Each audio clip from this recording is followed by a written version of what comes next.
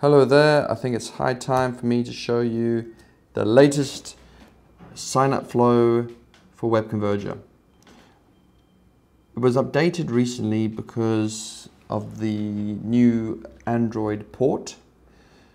You should be interested in the Android port if you intend to sort of deploy on a sort of a touch screen. I think the experience is much better using Android than the PC version. Next thing to do is to assign this machine identity, identified with that long number, which is your motherboard's ID and your MAC address of your network card. So what happens now is we identify your configuration by your email address. So I'm just creating a new configuration called demo@webconverger.com. And if it exists, it just adds it. If it doesn't, it prompts you to create the new configuration. I'm just going to quickly create a configuration where it's at its default and it goes to webconverger.com. And I create it, and the next thing to do is for me to go into my email client and confirm this email address, to say that it's mine, and also to pick up my password to make future changes to it.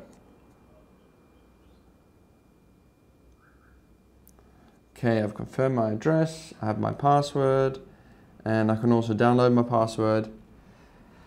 So next step, click this button and we're back to the beginning, and now if I've submitted, and now if my configuration is correctly set up, which it is, it will just add this machine to that configuration. Next step to do on the PC is to reboot the PC, and the new configuration downloads on boot. It's slightly different on the Android, slightly better on the Android.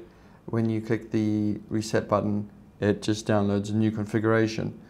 I will make the PC version in line with the Android version over time. They will be exactly the feature compatible. That's the aim. So let's concentrate on what your PC sign-up flow would look like. So once you've mapped it, added it, resetted it, it should now download the new configuration. The new configuration having webconverger.com specified as the home page, and now it's set up. It's set up for a kiosk that has your home page.